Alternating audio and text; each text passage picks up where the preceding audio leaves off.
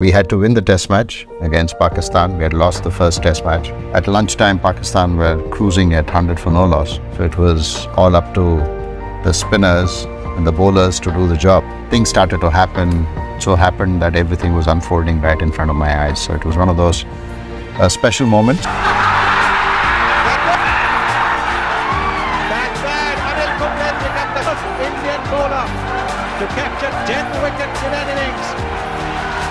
All the players sort of, came and lifted me, and that's when I realized the magnitude of what had happened. 4 days later, there was a Test Championship that we played Pakistan again, and I struggled to get 1 wicket. And that's the beauty about the game. The takeaway for me was you're on top one day and then you have to start again from the start. Cricket is like life itself. You just have to stick to that process and be on that all the time. And that's the beauty about cricket.